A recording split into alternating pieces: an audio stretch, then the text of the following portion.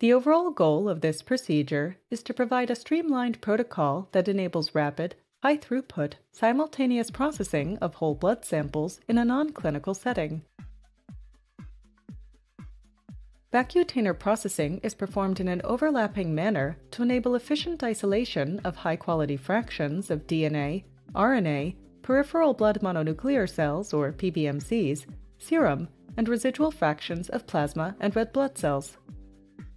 Processing begins with centrifugation of the serum vacutainer, removal of an aliquot from one phycol-containing vacutainer for DNA isolation, centrifugation of the phycol tubes, then completion of DNA isolation. After DNA isolation, leukocyte-derived RNA isolation from the K2-EDTA vacutainers can occur. The blood from each vacutainer is passed through a respective filter and washed with PBS, then treated with an RNA stabilization agent. Returning to the phycol-containing vacutainers, the residual plasma is drawn off and the mononuclear layer is washed with PBS. While the tubes are spinning, the residual red blood cells are collected and the separated serum is aliquoted.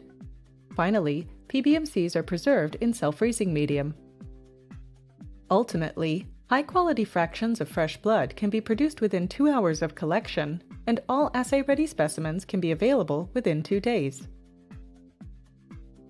The main advantage of this technique over existing methods is that the procedures can be performed simultaneously in a non-clinical setting, thus producing starting material within 2 days for a multitude of downstream applications, including microarray, epigenetic, real-time RT-PCR, and flow cytometry analyses.